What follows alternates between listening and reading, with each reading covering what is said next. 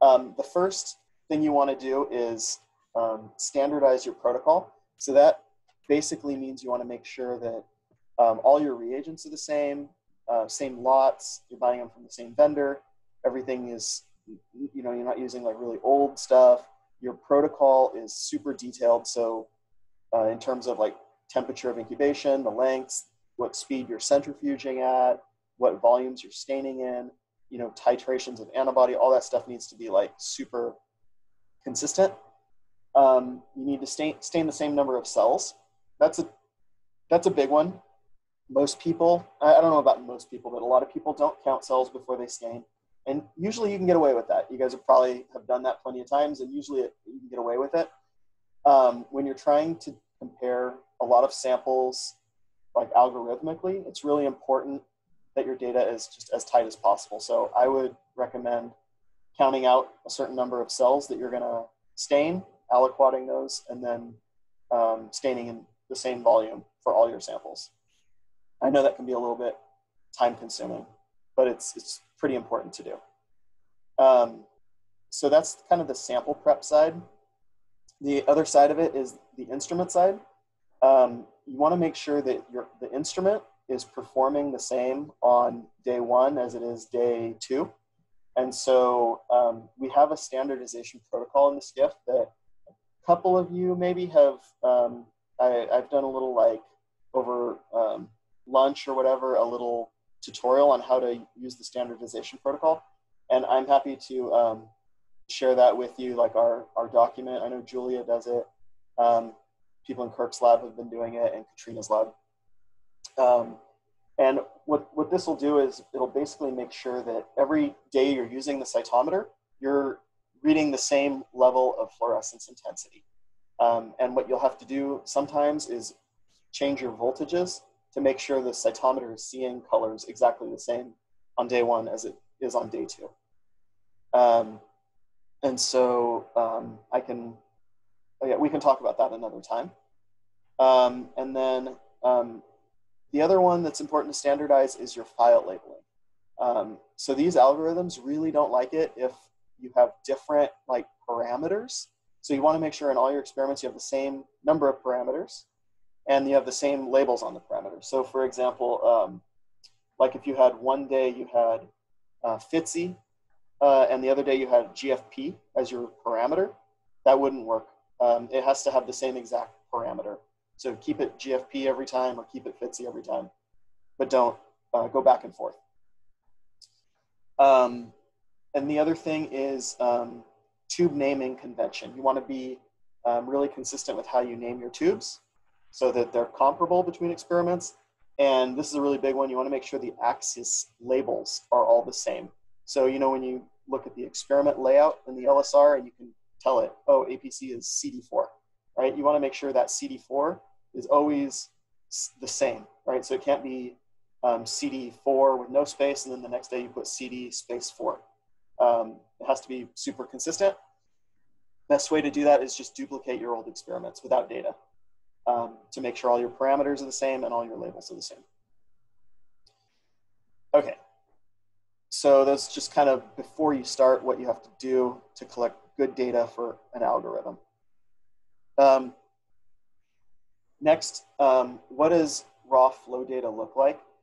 So basically raw flow data, you see it as an FCS file that you like drag into your program of choice, be it FlowJo or FCS Express or whatever.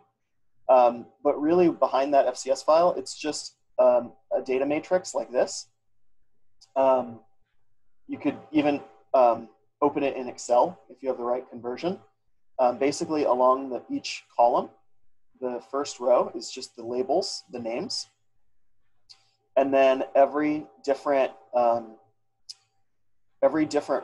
is a different cell going down. So if you have, let's say you collected 20,000 cells in an experiment, you'd have 20,000 rows in your FCS file. And then as far as what are these numbers? So these are actually the raw intensity values for each of these channels. So like, let me take the example of CD3, right? So you have like this cell right here, first cell, first row. had a value of 1,100, right? So that's about 10 to the third. This one had a 183, right? So you can see these have different values. Probably the ones that are like 1,000, like 10 to the third, those are the T cells in this experiment. And the ones that are, 0 or low hundreds, those would be like an example of something that's like 10 to the 2. Those would be not T cells. So this is what all your data really looks like inside that FCS file. This is kind of important just to realize that it's a data structure that can easily be put into like algorithms and R scripts, for example.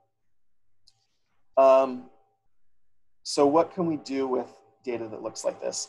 So let's look at what tSNE does. Have you guys all heard of tSNE? Are you all familiar with tSNE? I think I heard about it for the first time today in the advanced immuno class. So Oh, not awesome. super, yeah. Okay, cool, good timing. But you've seen plots that look like this? Yeah. Yeah, okay, cool. So basically what's going on here is this is a two-dimensional plot, but what the algorithm does is it clusters all your cells in high dimensional space. So basically what it's doing is it's finding the cells that are most similar to each other when considering all the parameters in your experiment. So let's say you had 10 colors. It's looking at all those 10 colors simultaneously and figuring out what cells have the least distance from each other when you're considering all 10 colors. And then it would put the cells that are most similar to each other closer to each other on this two-dimensional map. It's basically, this is like a dimensionality reduction. It's a lot like principal component analysis. It's a way to reduce a very complex data set into a more digestible visual form. And then what you can do after that is you can apply like heat maps. So this is an example of looking at a heat map for CD4 expression. And so you can see the red, this big ball right here, would be the CD4 cells. And these things that are blue have low CD4 expression. This kind of has some somewhat intermediate. And then if you were to look at CD8, a heat map for CD8, you can see this ball up here as high CD8. And then the CD4 cells were low, right, for CD8, et cetera. And you can look at CD20, which is a B cell marker for human. It's either B cells over here. This gets really useful when you have a lot of things, a lot of colors, basically. And so I want to talk just a little bit about the strengths and weaknesses of tSNE. People love tSNE. It's like probably the most, like if you go to any high dimensional flow analysis kind of talk or anything, you're going to see these plots because it's such a good way to visualize things. It shows you every cell and where they fall on that map. And so it's become like super popular. It helps identify subsets that are perhaps not obvious to you. You might have gated in such a way that you lose a population that everything will show up on the tSNE map somewhere. And it can work with many parameters. So people can do this for single cell RNA-seq data as well, which you've probably seen. And there's another algorithm now called UMAP that's also, it looks very similar to tSNE. And that one's a little more popular for single cell RNA-seq data. One of the downfalls to tSNE is a lot of the downstream ways to analyze that are not standardized, I would say. So what would you do with this plot? Well, you could come in and use a polygon tool in FlowJo and just draw a polygon around this population, right? Or around that population. But then you're introducing some user bias, which is one of the things algorithms try to eliminate, right? Is like your sort of inherent bias about data. So it's not completely like well standardized how what everybody does downstream with getting this pretty tSNE plot. And one of the things you'll notice about this is tSNE doesn't actually give you any percentages. It doesn't actually really group the data or gate the data in any way, right? You don't see any, you see like, you can just visually see that things are clustering, but it's not telling you, oh, 10% are in this population right here and 20% are here. It doesn't tell you any of that. It's purely a visualization tool. So it can only do so much, but it's still really useful, but we need other tools besides just tSNE to actually make sense of the data, gate it, and make comparisons between samples.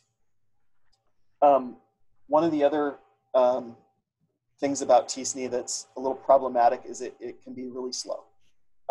So other algorithms have gotten a lot faster than tSNE, but I'd say tSNE is still the most widely used. And so we'll run it today, and you'll see it might take like 5 minutes to run on a sample. If you had a lot of events, it could take like hours to run, which is, most people don't have that kind of time.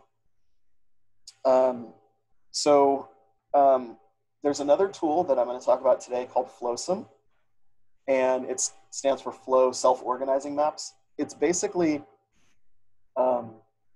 another tool that groups data, but it actually, it clusters the data. So it groups it into, you could think of it as it gates it in high dimensional space. So you'll get your like normal percentages out that you would want to get out from any analysis. So I'm going to show you how to do that. And so I just want to introduce the data set we're going to use for this demo. There is one staining panel from 4 different types of lymphoid cells. So this was data I acquired a couple years ago. It's basically a 10-color panel where I'm looking at what are called intraepithelial lymphocytes. This is like intestinal lymphocytes, lamina propria lymphocytes. It's another kind of anatomical location in the intestines. Mesenteric lymph node, and Peyer's patch. Peyer's patch is another secondary lymphoid structure on the intestine. So it's basically all lymphocytes, just slightly different anatomical locations in the intestinal compartment. And so, since I think you guys are all, it's good that you guys are all kind of have a little bit of a T-cell background. A lot of these markers should make sense to you, what we're going to see today. But basically, I have a viability dye on eFluor 506. CD45, that's just going to be used to gate just hematopoietic cells. B220 is my B-cell marker. I have CD3, CD4, CD8, CD8 alpha and beta. So in the gut, there are these T cells called intraepithelial lymphocytes that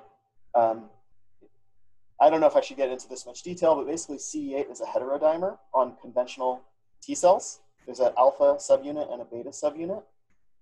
In the intestine, there's a lot of cells that only express the alpha unit, a homodimer of the alpha unit. And so they don't have the CD8 beta chain. And so we'll see that in some of the cells that we look at. And then I have TCR beta, TCR gamma delta. So the 2 main class of T cell receptor. And then CD25 is just another, some regulatory T cells and some other T cell types. So if we were to look at, just conventional plots of this data, basically I just went through and I conventionally gated this how I would. You don't have to worry about what I'm doing here exactly, but you can kind of see basically I'm gating, looking within that gate, right? So there's a lot of like hierarchy and when you have this many markers. So there's 10 markers, 8 of which are really useful. One's a viability marker, and the other is just going to help us gate hematopoietic cells, CD45. And then 8, like really what I would consider like lineage, hematopoietic lineage markers. So that's what the data looks like. And I think you can probably appreciate that like there are a lot of little like subsets of cells in here that we may miss with conventional gating. And so that's where what we're going to do today comes in. So let me go ahead and minimize this, and I'm going to go straight into FlowJo. Um, so first thing I'm going to do is I'm going to pull my files in. So I'm going to pull these 4 files in.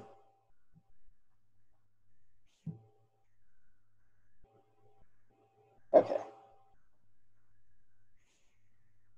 So it gave it a slightly different name, but this is the IEL, intraepithelial lymphocyte, lamina propria lymphocyte, Peyer's patch, and mesenteric lymphocyte.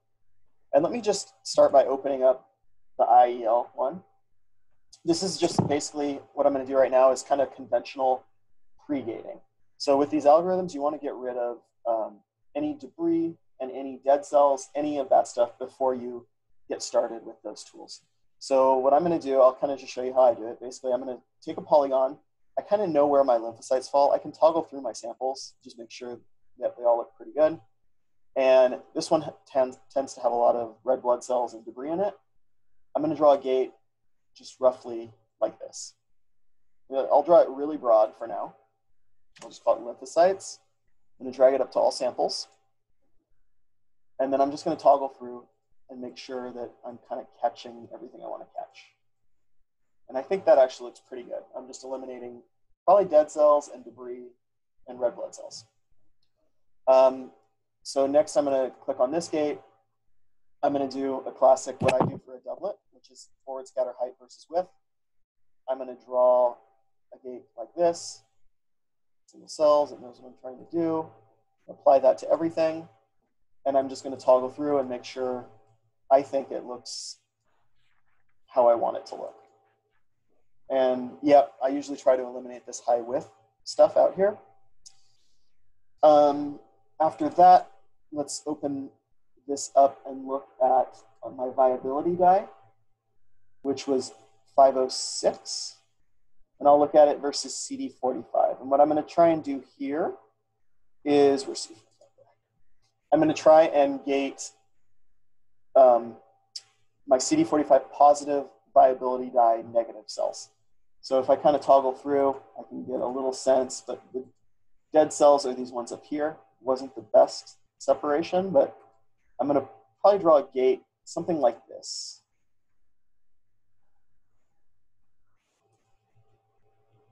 I'll just call this live. You can probably notice too, there's some stuff over here. This, if you ever see this in your data, this is probably antibody precipitate. So sometimes you see on protocols to quick spin your antibody tube. It's a good idea because the precipitate will go to the bottom of the tube. So you're only pulling out the antibody in solution.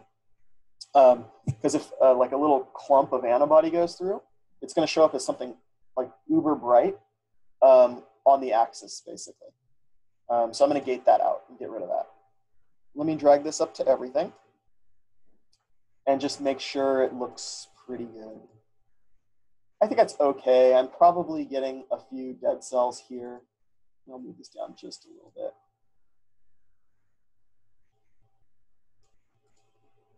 Yeah. I just want to make sure that gate works for all the samples. It seems reasonable.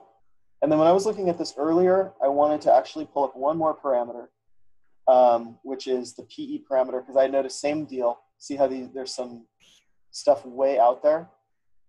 I actually wanted to get, I wanted to get rid of that. So anyway, I'm just kind of pulling up 2 parameters. I want to just basically grab, I know that's garbage out there. I want to just grab this. I'll call this cells to get rid of this stuff out here. It's just a very small percentage of stuff, but it could create like a false population when the algorithm looks at it. Yeah, so I'm gonna get rid of that. Okay, so far I feel like I have pretty good cleaned up data. I'm gonna go ahead and save this.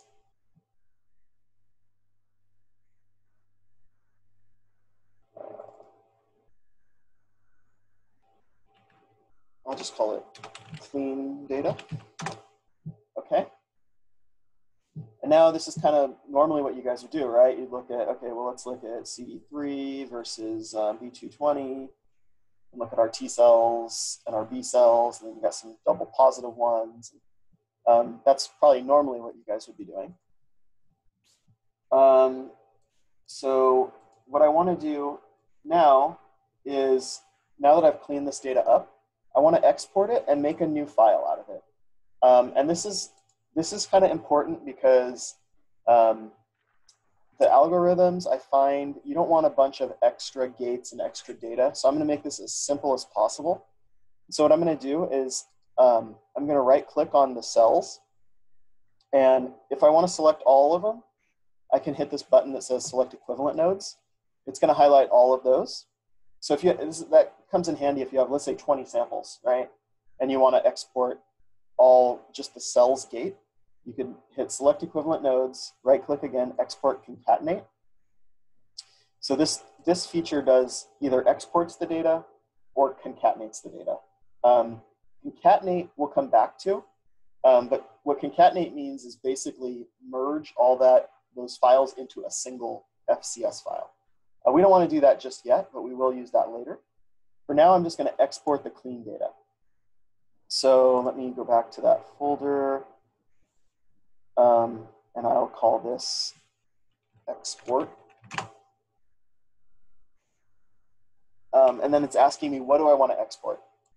So I'm going to include all the data at this time. You're going to notice that each file has a different number of cells in it, like 92,000, 112,000, et cetera. Some of these are really big. That'll come into play later. For now, I'm going to include everything, and I'm going to select over here all compensated parameters. So what this is going to do is it's going to basically strip all the compensation matrix away from the file. So what I mean by that is you guys know that normally when you have a FCS file, you have like all the raw data, and then you have a compensation matrix or like a table that has the compensation values that FlowJo reads in, and then FlowJo like fixes, it compensates your data. And so you can view your data as uncompensated in FlowJo or compensated. Just in using these algorithms, I found that sometimes they can mess up the compensation. So when I check this all uncompensated parameters, what it's doing is basically it's rewriting the data to where the compensation values are like hardwired into the file. And so what that means is your compensation there is no more compensation after this point. Like your data points are fixed where they are, and you can't adjust the table. But it's actually a kind of an important thing, because in using these things, I found that they are a little buggy at times. So I've kind of worked out a workflow that I know works, at least for me. So I'm going to export all my compensated parameters, hit export, and it's writing them. It wrote 4 files. And I'm going to open those in a new workspace. So I'll just hit close. I'll cancel here. I'm going to close my clean data. I'll save it. Now I've got a new workspace with those clean files in them. So if I open this, what you'll notice is that, see all that garbage and debris is all gone. If I look at CD45 versus the viability die, what you're going to see is that it's all in that positive gate that I had drawn. So no more non-hematopoietic cells and no more dead cells. Okay. So far, so good? Everybody following along? Yeah. Okay, cool.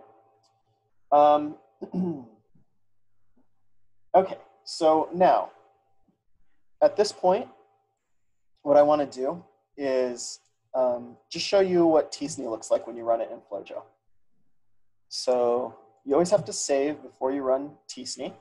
So I'm going to save this workspace. I'll just save it in the export folder. I'll just call it export. New workspace. And I'm going to run tSNE. So I'm going to go to the workspace ribbon, or tab, I think, and click on the tSNE. And it's going to ask you, what do you want to cluster your data on? So this is really important. You don't want to cluster on like not informative parameters because it can mess things up. You only want to cluster, or I shouldn't say cluster. You only want to run tSNE on parameters that are informative. So by that, I mean things that can separate the data. So CD3, CD25, V220, CD8 alpha, all of my lineage markers.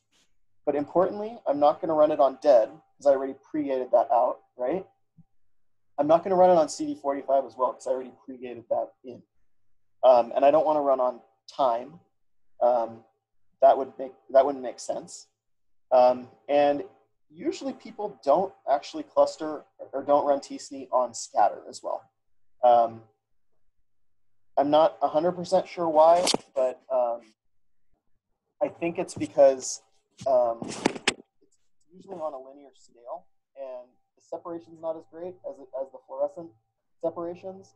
So usually when I see people doing this, they're only doing it on like fluorescent, kind of more of the lineage markers, or just markers that go up and down dramatically. Okay, so I'm going to leave all the defaults on this. David, it's getting a little bit hard to hear you. I'm not sure if the mic is being covered. Is it?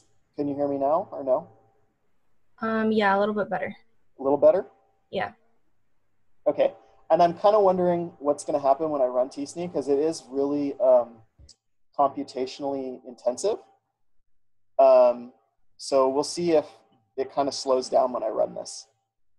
Am I sounding okay now or is it worse? No, it's better. It's better. Okay. Maybe I wasn't talking into the thing.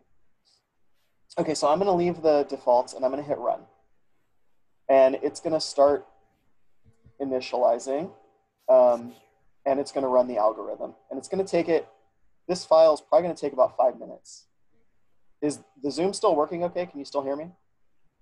Yeah. Okay, cool. I was a little bit worried. I know like when you do run this, your computer will probably like heat up a little bit. Like I know mine always starts to heat up when I run tSNE and everything else really slows down. Like my mouse is getting really choppy and stuff. Okay, so I'm going to let that run. It's probably going to take 5 minutes. And while that's running, we should be able to still do other things. Just you don't want to do so much while that's running. For those of you that use FlowJo, I don't know if, do you use this color axis feature? Has anybody used this before? No. Okay, so this is really cool. This is like, so let's say you're looking at a 2D plot. Let's look at CD3 versus, I don't know, B220. And let's say we want to know in this plot, like where are the CD4 cells? It's basically a way to get a third piece of information on a 2D plot. So if I click color axis, so right now it's giving me a heat map for CD3. Well, that doesn't make a lot of sense, right? Because we're looking at CD3 on the y-axis, so that's why it's red at the top and blue at the bottom. But if I wanted to know, well, where are the CD4 cells? Okay, it's going to be a little hidden because there's so much data here. But they would be back here. Let me see if the CD8 will probably look better. Yeah, so if I want to know where are CD8 cells in this plot, you can see they're basically all this stuff up here, whereas this stuff here is low for CD8. All right, so it's almost analogous to like a three-dimensional plot. If any of you have tried to look at I find that three-dimensional flow plots are really hard to look at. And so this is actually a much better and easier way to visualize like a third piece of information when you're looking at flow data. This is going to come, we're going to come back to this color axis quite a bit. So I just want to introduce that to you. Yeah, I don't want to do too terribly much while tSNE is running because I don't want to crash it. Does anybody have any questions at this point? I had a question, David. Just as you were about to run the tSNE, there were like values at the bottom of the window. Yeah. Are those preset according to the algorithm, or are they defined by the cell type that you're running? So they're preset according to like a standard tSNE run. So it has nothing to do Okay. with the cells you're running. Okay. And it's kind of like, you know, the software defaults, which usually do a pretty good job. If you're finding, though, that your data is not separating nicely into populations, you may want to run more iterations. So if you see on the screen here, it's running 1,000 iterations of the model. Basically what it's doing is it's like, it's more, it's maximizing the distances between all the like dots. And so the more iterations you run, the bigger the distance will get between the dots. So you'll get like better resolution the more iterations of the model that you run. But it's going to take longer. That's the trade-off. So I typically just leave it on 1,000. And that seems to work okay. It just kind of depends on your data, actually, to be honest. And then there's all sorts of implementations of tSNE. I haven't played around too much with all the implementations. I've just been using the standard one. But you can play with the other ones. Okay. Yeah. Okay. Thank you. You're welcome. And it's up to 460 iterations, but it goes fast at the end. I think this particular one, like once it sort of figures it gets to a maximum point in the separation, it basically ends the algorithm. So it may not take as long at the end of it. Okay. So let's just hang tight for just a minute unless you guys have any other questions.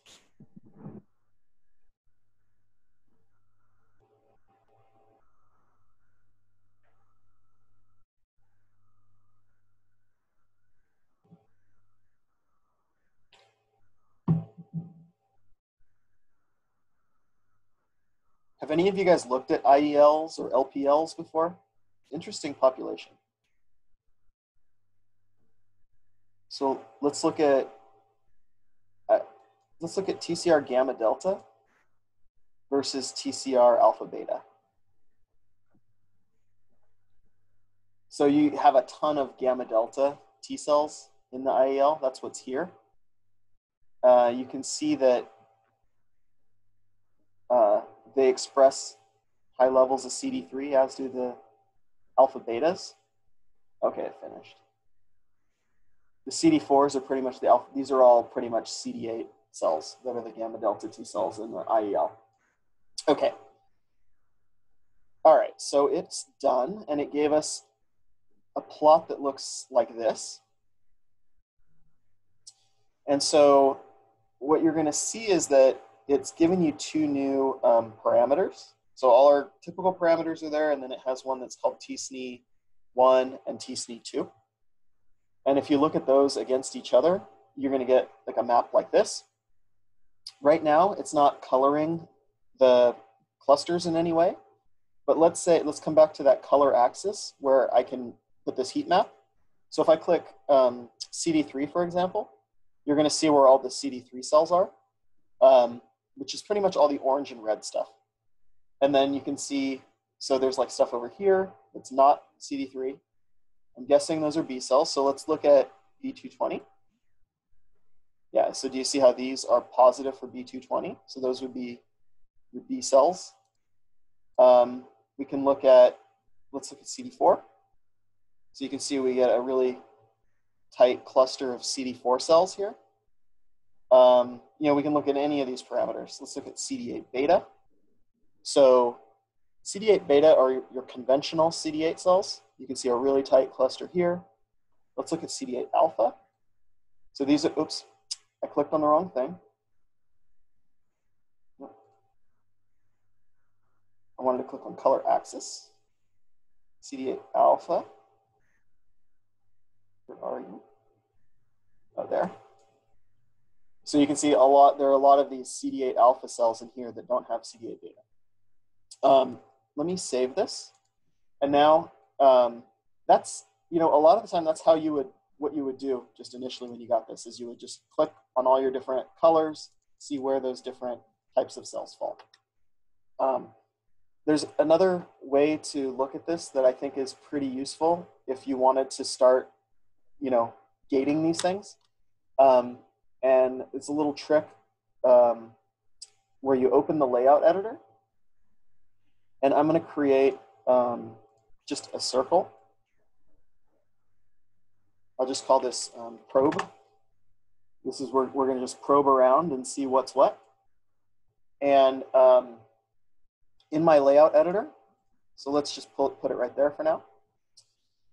For this probe, let me just drag this. Actually, hold on one second. Let me look at a histogram of CD3, and I'll drag this over. And basically what I'm going to do is create a bunch of plots here. So I'm just going to copy and paste them and look at different parameters on each plot. You guys kind of follow what I'm trying to do here?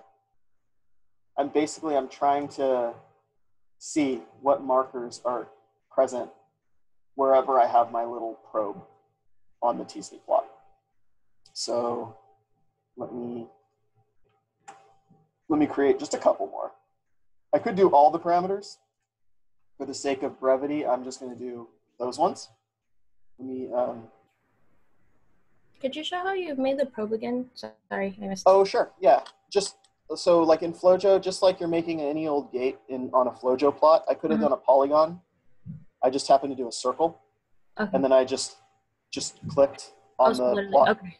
Yeah, and it created it. Okay. Yeah. And then, so just basically like that. Okay. Yeah, it would be like equivalent in FCS Express. Yeah, just making a gate. Okay. Are you guys, I should ask, are you guys doing this in real time or are you just observing? Observing. Okay. Observing. Okay, cool. All right, so anyway, with my little probe now, I can say, okay, well, what are these cells? And so let's just go on this population here. I can see they're low for CD3, low for CD25, high for B220, low for CD8, and low for CD4. So I would say, okay, well, that's a B cell, right? For any immunologist. And I can move this around and say, okay, these are all B cells. They're all the same profile. Now let me go right here. What's this thing? Okay, this thing is high for CD3, low for CD25, kind of intermediate for B220, low for CD8, and low for CD4. So that's interesting. That is probably some type of a T cell, maybe a non-canonical, non-CD4, non-CD8 T cell. That's the kind of thing you might miss in your conventional gating, right? Let's move down here. This thing down here, high for CD3, high for CD4, low for everything else, conventional CD4 T cell probably. Move over here, high for CD8 alpha, low for CD4, low for B220, high for CD3, probably conventional CD8 cell, right? And so you can just move this around and figure out what's what. And then you could simply, like, let's say, okay, I figured out that this whole thing right here is a B cell. I could go in and just kind of like you're doing normally, I could just make a gate around it, call it B cells. And I can say, okay, well, there were 12% B cells in my sample. And you could just keep doing that for all your populations. So that's one way to analyze these tSNE plots, or what you can do with them. So what I want you to notice though is that this tSNE plot, I can't see it on my other samples. So when you run tSNE, it only runs it on like the sample that you're on, and you can't apply it to other samples. So that's really an important thing to know, and I'll show you how you can basically compare all your samples in this tSNE plot. But for now, we've just run it on one sample. So it's interesting to look at for that one sample, but it's hard then to compare to the other samples. And let's see, yeah. So that's where I'm going to come in with the second tool I want to talk about, and that's FlowSOM. So FlowSOM, I told you, is similar to tSNE in that it's dimensionality reduction, but it also clusters. So let's close that for actually. Let's just go to like CD4 versus CD8 plot. CD8 data, that's fine. Heat mapping on B220, okay. So let's just look at this like we usually look at it. So now let's say we want the algorithm to automatically determine populations for us, cluster them, tell us percentages without having to do what we were just doing manually. So I'm going to run FlowSOM, which I have to click on the plugins. I'm going to click on the sample, plugins, click FlowSOM. I'm going to select the same exact parameters that I did for the tSNE. So I want to exclude the viability, exclude CD45, don't include those new parameters it made. And now for FlowSOM, we have to sort of instruct it a little bit on the number of clusters. So this is a little bit subjective. You're basically telling FlowSOM how many clusters do you want it to find. For this data, I'm just going to ballpark 15. I'm going to say, well, roughly looking at that tSNE plot, there are about 15 different populations of cells. It's better to overestimate than underestimate. You don't want it to miss two populations, but it may if you overestimate, it may subdivide populations that aren't different into two different clusters, but that's not usually the end of the world. I'm going to leave all the other stuff as the defaults. We can, if you guys are interested, we can talk about what all those other things are. But I'm just going to leave it and run it. And one of the nice things about FlowSOM is it's a really, really fast algorithm. So usually it takes 10 to 15 seconds for this many events to run, as opposed to tSNE, which probably took about 5 minutes to run. This one should just, yep, it's done. So it took maybe 15 seconds. And so it creates a bunch of gates. You can see this FlowSOM pop 0 through pop 14. And you can say, okay, well, what does that mean?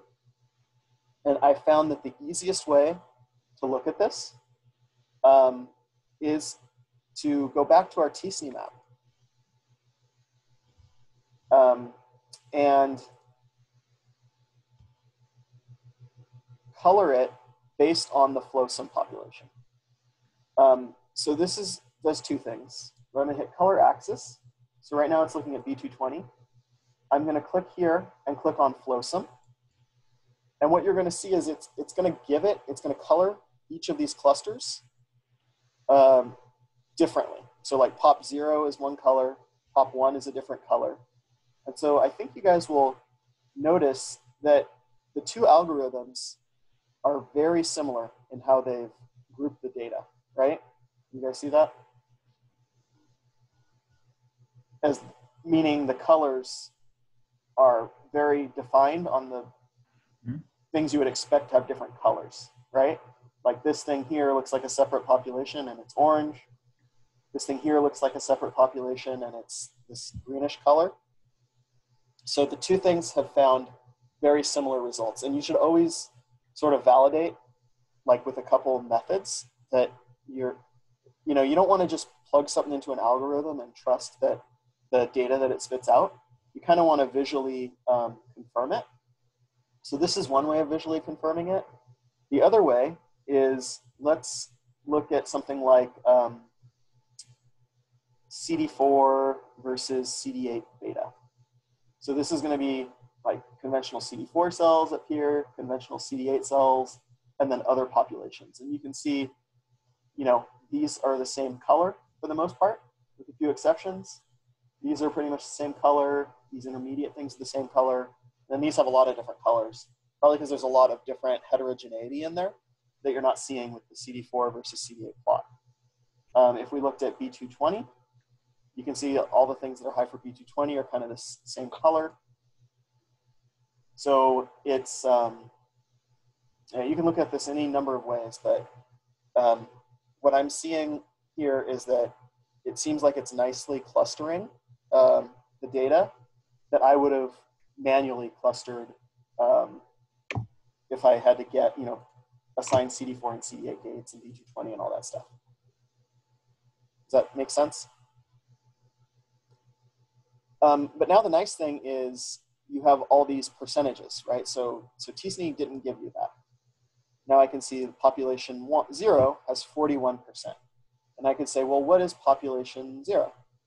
I could just double click on it, and I could go through the markers if I wanted to and try to figure out what it is. Okay, so it's definitely very high for CD3, very high for CD8 alpha. So this is a T cell. And then you could go through all the markers, but you could see that would be really tedious if you had to look at every marker, kind of like what we were doing over here when we did that probe. We could do a very similar strategy for FlowSOM. But one of the outputs of FlowSOM that's really nice, let me just save it before I talk too much. One of the outputs that's really nice is it's going to give you a heat map to look at. So if I click on this, it's going to make a folder after you run it. It's going to give you a bunch of files. Let's just look. There's just certain ones that are kind of interesting. I'm just going to look at this one that's called POP-HM. This one, it stands for Population Heat Map. And what this does is it tells me, here are all my populations. It doesn't put them in order. It actually puts them in kind of a weird order based on similarity. You can see it makes like a phylogenetic tree kind of on similarity of the populations to each other, which is kind of interesting. But then you can see every marker down here and a color code for, high expression is red, low expression is blue. So let's just take, for example, an easy one to interpret. Let's take these two right here that are positive for CD4, right? So you can see they're both clusters are very positive for CD4. They're low for CD25. They're positive for TCR alpha beta. They're low for CD8, low for B220, low for TCR gamma delta. They're both high for CD3, but then you'll notice that population 1 is different than population 2, and that population 1 has high expression of CD8 alpha. So that's kind of interesting. That's a CD4 T cell, right? It's positive for CD4 and CD3, and it also has CD8 alpha. And then population 2 is probably your more classical CD4 cell that's CD4 positive, CD3 positive, negative for everything else in that panel, except TCR alpha beta, sorry. And so you could validate this heat map by, let's click on population 1, the kind of interesting one. That's positive for both CD8 alpha and CD4. And you might notice here that the percentage is really low, right? So this is a very rare population, 0.41%, whereas population 2, there's a lot more of them. There's about 10 times more of those than there are of this weird one. So let's click on this weird one and let's just validate that indeed it is what it's consistent with the heat map. And so you can see I'm looking at CD4 on the y-axis, CD8 alpha on the x-axis, and yep, it's positive for both CD4 and CD8 alpha. We looked at CD3, which will also be positive for CD3, like we saw on the heat map. And it should be pretty positive for TCR alpha beta. So that's positive for TCR alpha beta. We could compare this to population 2. Let's look again at CD4 versus CD8 alpha. And let's look at this one, CD4 versus CD8 alpha. So these are negative for CD8 alpha, those are positive, right? So we probably manually gating wouldn't have gated this population, but the nice thing about these tools is they pick up on little populations like that. So that's what I think the heat map is really, really useful, because you can tell what's what based on this heat map. Like you could go through each population and kind of give it just kind of based on your knowledge of immunology, you can give it a name based on that. But then there's some kind of odd ones too, right? Like this population 11, it's CD8 alpha positive, B220 positive, TCR alpha beta, and it's got CD4. So that's like a big mix of everything. Let's see what percentage that is. It's a small percentage. It's a really rare population. Anyway, so you kind of, I think, get the point of what the heat map allows you to do. Allows you to kind of know what's what.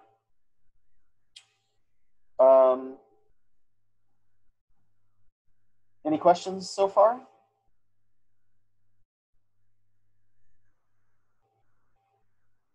Okay. There's another thing that FlowSOM spits out that I don't really care for, but they like, people who use it do show this. There's another output that puts this like tree up. And this tree, basically this like bluish color, that would be all the same cluster. And then you can see within this cluster, the marker intensity. So this has a lot of whatever this orange thing is. I can go up here. So these are TCR alpha beta positive, has quite a bit of this teal color. Those are, oh, that's CD8 alpha. So anyway, you can kind of tell what's what. Also looking at this string and ball like tree model. I don't care for this one as much. It's harder for me to understand than I like the heat map better personally. I'll close that. And I should mention for FlowSOM, so people who aren't using FlowJo, you can, in R, you can run FlowSOM and get all this exact same output without, you don't have to have FlowJo to do this. FlowJo just has built a plugin for it that uses R in the background to run FlowSOM. But I've run FlowSOM just with R and it runs the same. Okay, so let's see. Okay, so the next thing I wanted to show you guys is cross-sample comparison. So by cross-sample comparison, I mean looking at the populations in different samples, right? That's at the end of the day, that's what you need to do with your data, right? You don't care about just one sample of data. You want to know what percentages there are in all these other samples. And so what you can do with FlowSOM, let me just save this, and then you can take the next sample and run FlowSOM on that. And there's a function here called apply on map. And you could select the map, the FlowSOM map that we generated for this first sample, and apply the same FlowSOM clusters to this data. So I'm going to do that. I'm just going to hit OK. And what it's going to do is it's going to calculate the same 15 populations and the percentages for each of those populations. And so that's what it's done here. So population 0. Okay, so this is interesting. Population 0 is 41% in this sample, and it's only 0.35% in this second sample. That's because this is a kind of a unique T cell subset. They're the intraepithelial lymphocytes. So they're pretty much only found in the IEL fraction. So anyway, that's one way to do it. There is, and I could do that for all my samples.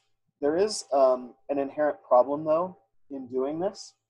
The problem in doing that is when you generate your first FlowSOM map, or tSNE as well, same deal with tSNE. When you generate it, let's say like my LPL sample had some types of cells in it that were not present in my IEL sample. Let's say there were just 0 of them in my IEL sample. What'll happen is you won't be able to, you'll basically lose information about those cells because they weren't present on the sample that you used to generate your map. And so that's a huge problem. That's why this strategy that I just did right here actually is no good.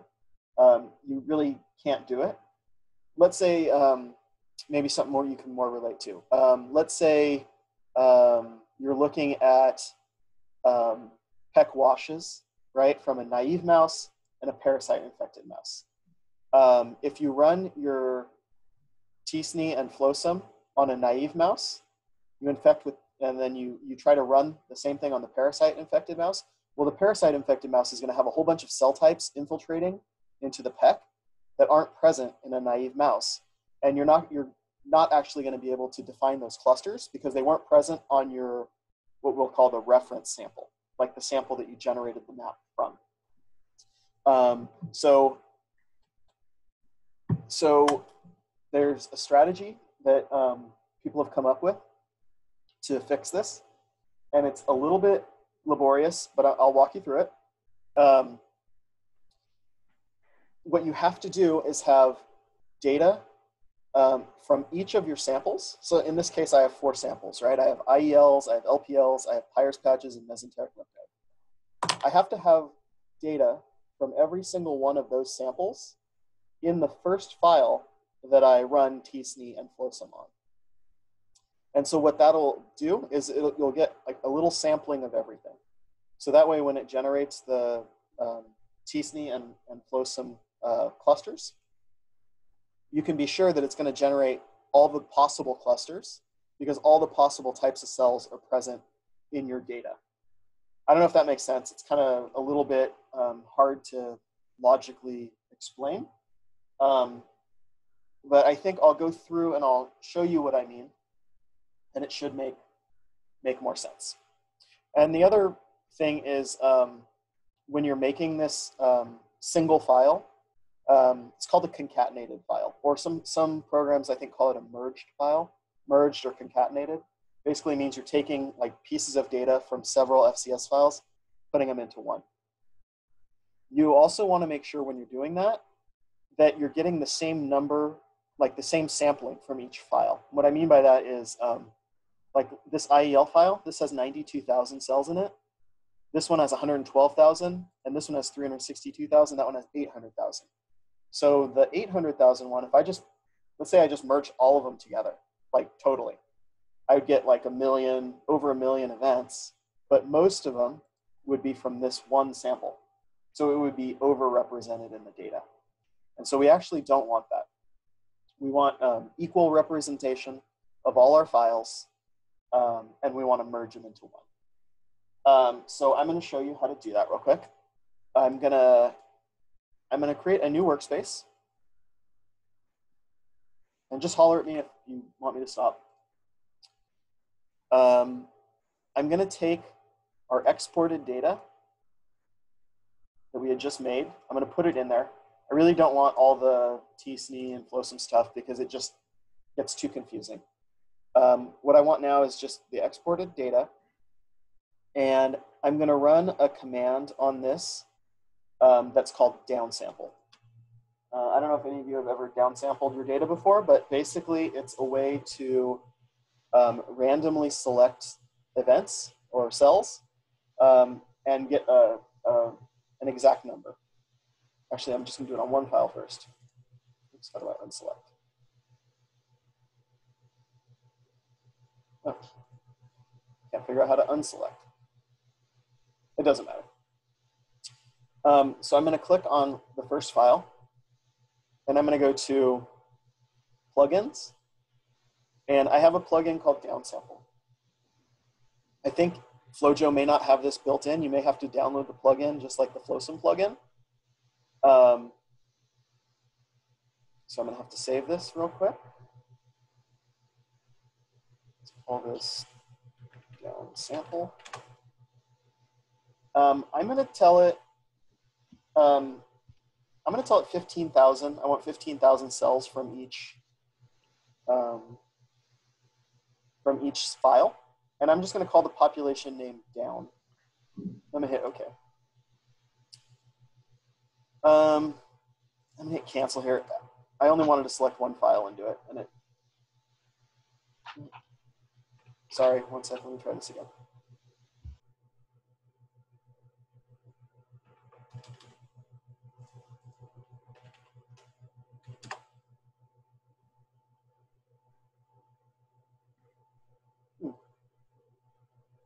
Doesn't want to do it. Hold on one second. Let me start over. Okay.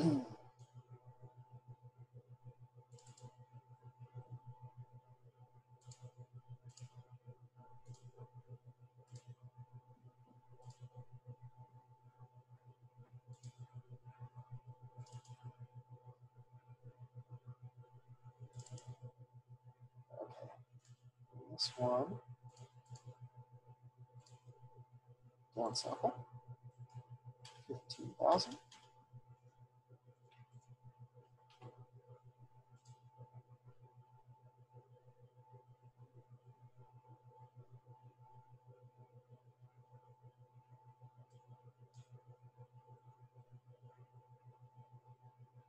Not sure why it doesn't want to downsample. Let me restart FlowJo real quick.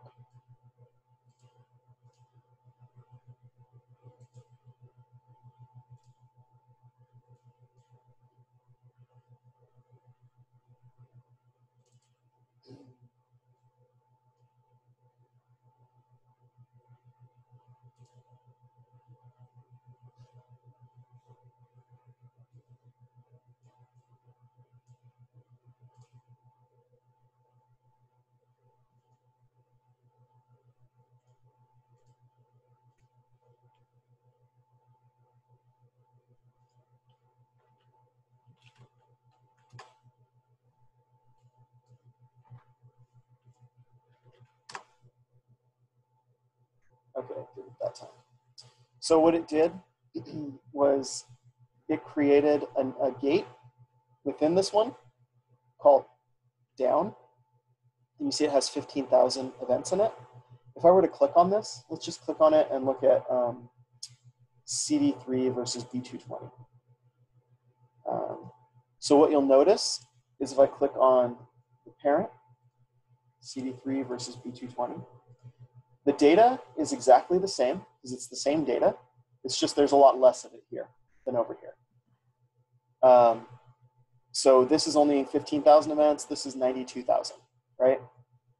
It's really important to do this because you don't want, you want equal representation. And also when I merge this, I'm gonna have 4 files at 15,000 each. I'm gonna have 60,000 events.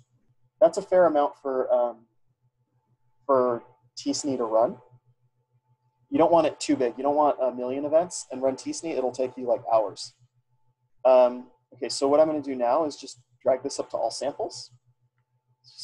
Okay, so it's going to now generate 15,000 events for all of my samples. So let me save this. So we could kind of toggle through them. So you can see they're very different, right? This is mesenteric lymph node. This is Peyer's patch. This is LPL, and this is the IEL. Okay. So save it again. And now what I'm going to do is I'm going to merge all of this into a single file. So I'm going to right click on this, hit select equivalent nodes, right click again, hit export concatenate, again, that same command. So now instead of exporting, I'm going to click here where it says concatenate. Tell it where to go. That's fine. Let's just go there. I'm going to include all the events. And here I can just hit, at this point I can hit all uncompensated parameters. It's already, like I was talking about when we did the export, it like hardwired the compensation into the file. So at this point I can just hit all uncompensated parameters. The compensation's already fixed at this point. So I'm going to hit concatenate. It did it. I'll open it in a new workspace and I will close. Open the workspace. Oh yeah, there it is. So it made a new workspace and you can see it has 60,000 events in it. So it has 15,000 from each of my files. So I can open this and let's look at CD3 versus B220 again. And so you can see there's 60,000 dots worth of stuff, but this is all dots from those 4 files all combined together. And now if you wanted to tell, well, what dots are from the IELs and the LPLs and the Peyer's patch and the mesenteric lymph node, there's a way to do that. So what you can do is click here on the axis, and it created a new parameter called sample ID. So if I click on that, what you're going to see is it segregates into 4 different clusters, right? You can see something here, here, here, and here. You could look at this as a histogram if you want. It's probably easier. And it doesn't explicitly name them, which is a little annoying. You have to go through and do it. But the order is the same as the order you had here. So the first one here is going to be IEL. So I could draw a gate, and I could call this IEL. The second one is LPL. The third one is Peyer's patch. Let's call it Peyer. And the fourth one is the mesenteric lymph node. Okay. And you should see that they're each 25%. That's because you had exactly 1/4 of each of those types from each of those files. I'm just going to save this at this point. Let's call this merged. Okay. So now, let's say we want to run tSNE on this. So we can do that. We can go to our tSNE plugin. Again, we're going to select the same things we did before. Let's just leave all these things the same and run it. This one should take a little less because it's about, it should go a little faster. It should just take about 2 minutes. While this is running, do you guys have are there any questions as to what I'm doing and why?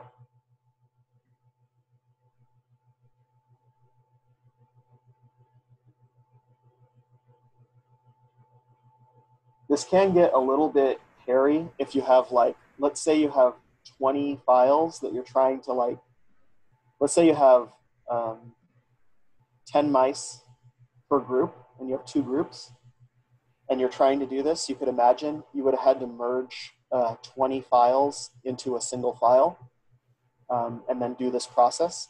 So it can get a little bit, I don't know. Yeah, it can get a little bit difficult if you have a lot of files.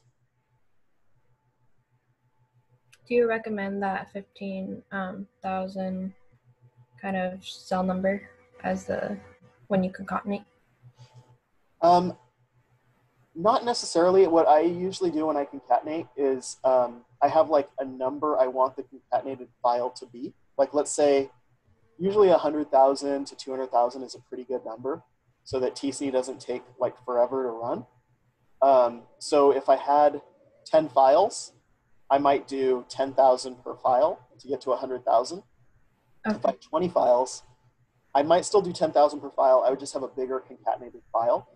You don't want to go too few to where you're missing, you're not getting a good representation per sample. Mm-hmm. Yeah, I would say at a minimum, you probably want 10,000. Yeah. And the other thing to take into account is let's say you had 10 files. They all had 50,000 events, except one of them only had 20,000 events. You would probably need to go down to the lowest number so that you aren't undersampling that one file. So you would need to do 20,000 from all the files.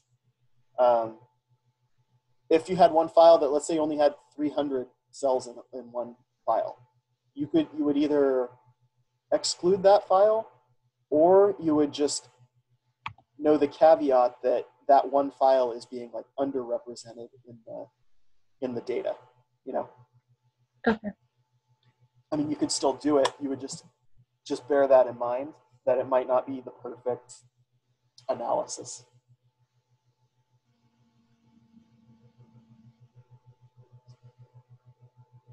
Right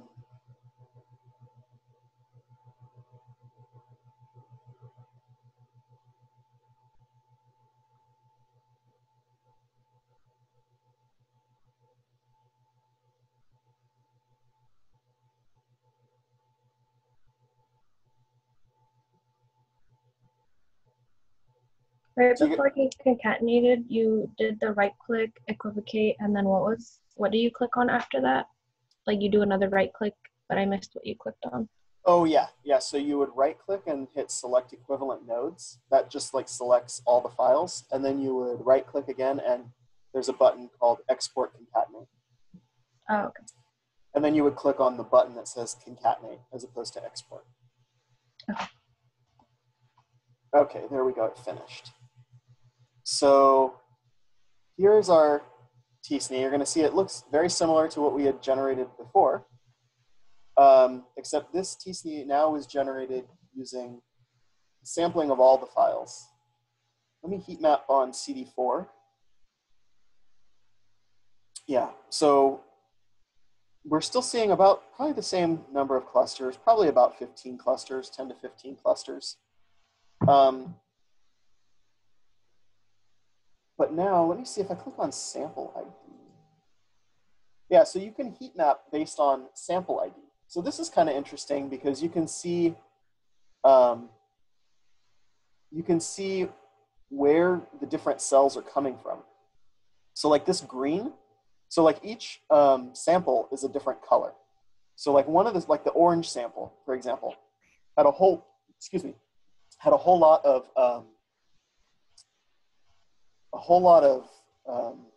these cells and these cells, right? But not many of these cells. So what we can do is we can actually say, well, what is that? We could click on the mesenteric lymph node sample, and let's look at the tSNE parameters. So let's look at 2 versus 1. And what you can see here is this is tSNE from just the mesenteric lymph node.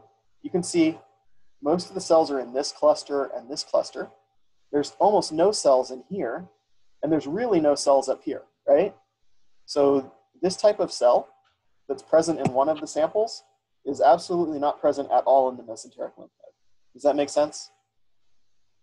Yeah. Yeah. So that this is kind of what I was getting at with respect to, like, you need all the data to give you combined together to give you all the possible cellular populations. Because like the mesenteric lymph node, for example, didn't have several of these cell types. Let's look at the IEL.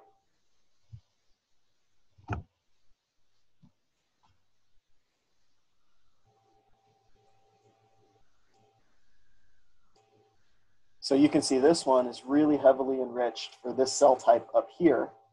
It doesn't have a ton of, and some stuff down here and here.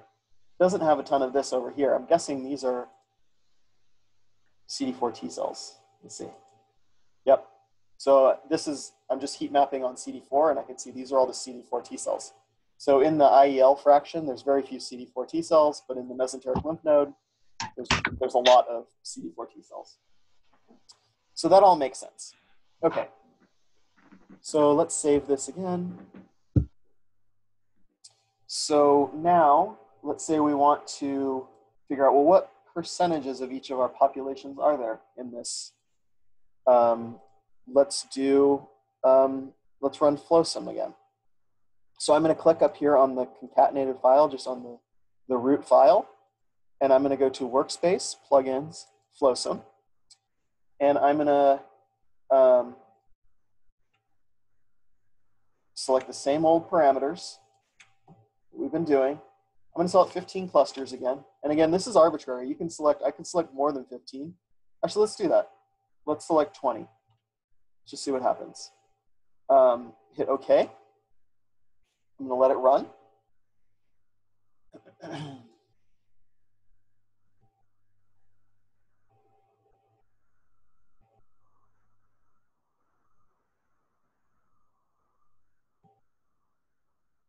Okay, so it's finished running. And now it came up with all these populations. We could go back to our tSNE, and color our axis based on FlowSOM. And again, we can see it did a really nice job of clustering. So again, each different color on this is like a different FlowSOM cluster. And so it correlates really well with how tSNE grouped the data, is how FlowSOM grouped the data. So these look really nicely validated. And now what we can do is I have all these 20 populations on all the merge data. And now it's just a simple drag and drop, just like you do with all your other gates in FlowJo. Let me save this real quick. I'm going to drag all these into the IEL sample. And then I'm going to drag them all into the LPL sample.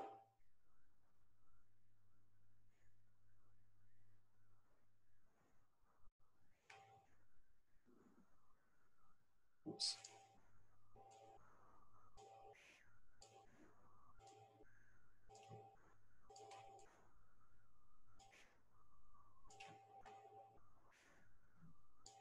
Okay, so now what I have is for every sample, I have the percentages of each of those FlowSOM clusters. And so let's say we wanted to know, okay, let's just pick a population. Let's just pick B cells, right? I want to, one sec. Okay, let me find my FlowSOM heat map. So I'm going to go to down sample 2. Nope, wasn't that. Oh, concatenate here. And then our FlowSOM. Let's pull up our FlowSOM heat map.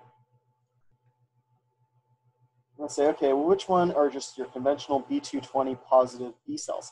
Okay, so you see now that we've got 20 populations instead of 15, you can actually see it kind of has clustered B cells, what I would consider a conventional B cell, which is B220 positive and CD3 negative. I've got these 3 clusters right here that all look kind of similar to each other, except for, you know, this one has some TCR on it. This one over here has some CD8 beta on it. Let's just take this one, POP15. POP15 is probably what I would consider just a conventional B cell. So I can go to my FlowSOM data here, and I can say, well, how much is POP15? So of the IEL fraction, it's 13%. Of the LPL fraction, it's 77%. It's really high. Of the mesenteric lymph node, it's 26%. And of the Peyer's patch, it's 75%. And so that kind of is in line with biology. Peyer's patches are full of B cells. Mesenteric lymph node should have about 20% B cells, so that's roughly what's there. IEL has very few B cells, 13%. So anyway, you can now start to make these comparisons. Now let's say, so for us, in this demo, we're doing 4 different tissues that we're comparing. Let's say though this was like mouse 1, mouse 2, mouse 3, mouse 4, right? And you were trying to, let's say you had 2 control group and 2 in an experimental group, and you wanted to just export all these numbers. So I don't know if you guys have used the table editor in FlowJo, but this is pretty much what I would do is open the table editor, and I would drag in all these populations. Now, it may be too many to drag in. Let's see. No, I did it. This is going to be a little bit annoying, but basically, I'm going to create an Excel file. Let me just figure out where to save it.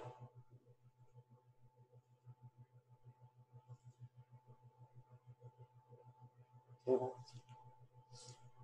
I'm going to create the table there. Okay, so let's go open our table.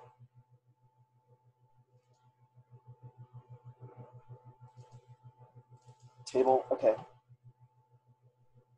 And this is going to be all those percentages, population percentages, outputted into an Excel table. So I don't know if you guys have used table editor before. Basically, you're going to see all the populations. It's going to be a little tedious to put all these in the right spot. But then once you do that, you would be able to compare. So this is like IEL population 0, pop 1, 2, 3, 4, 5, 6, 7, 8, etc. And then this is the LPL here for 0, 1, 2, 3, 4. So you have all the, basically you have all the percentages that are here. And you could then, you know, do something like just run t-tests on the populations to see if anything is statistically different.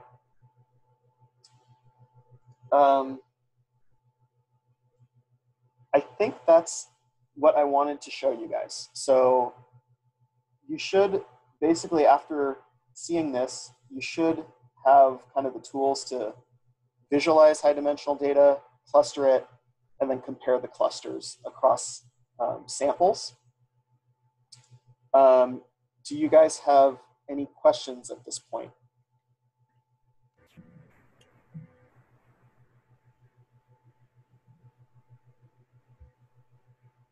No, I don't think so.